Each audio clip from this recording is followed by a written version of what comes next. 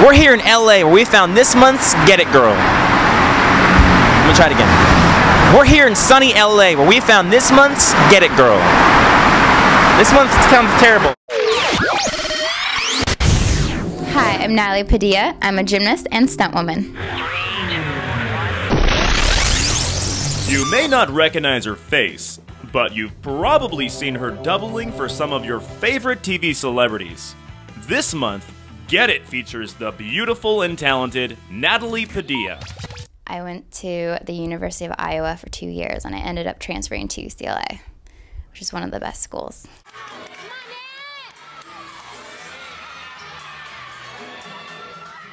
Make It or Break It was the thing I started to get me into stunt work. Natalie earned herself a spot on the ABC hit series Make It or Break It as the stunt double for star Josie Lopez.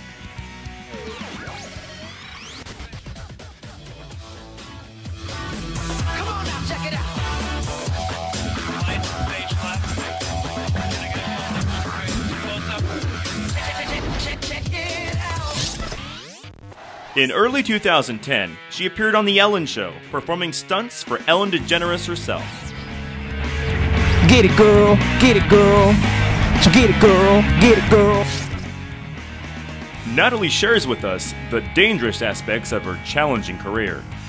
Yeah, I crashed when I was doing a bar sequence when I was just warming up, so it wasn't on film, which I was upset about because I thought maybe I could put it on my stunt reel.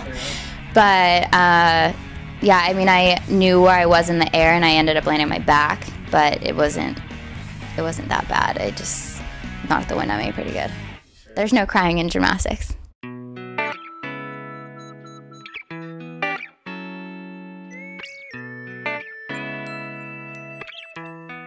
Natalie works hard, but she still finds time to enjoy her hometown of sunny San Diego. You know, I like to go out and I love dancing. I absolutely love going to the clubs and just to dance. That's what most of my friends and I just go there to dance. And I love going to the beach. I love when it's summertime. I don't think I could live anywhere else but SoCal.